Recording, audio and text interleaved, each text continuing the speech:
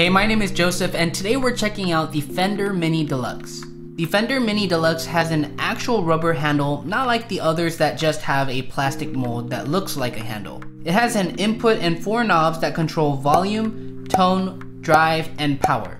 It has a 1/4-inch headphone input, and it can be powered with a 9-volt battery or by DC at 200 milliamps. Now let's see what kind of tones we can get from the Fender Mini Deluxe.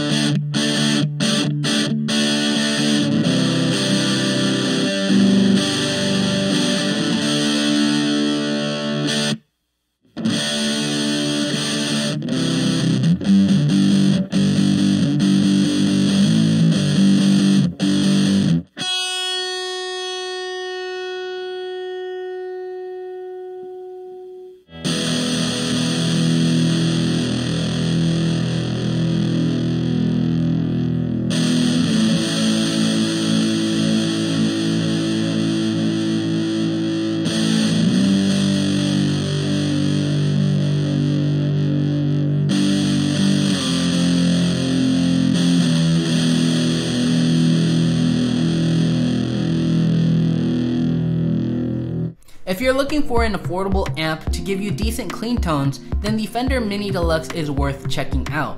But if you're looking for decent drive tones, you're probably better off looking elsewhere. Again, if you want to check out the Fender Mini Deluxe for yourself, there will be a link down in the description below. If you like this video, hit the like button, make sure to subscribe, and I'll see you in the next video.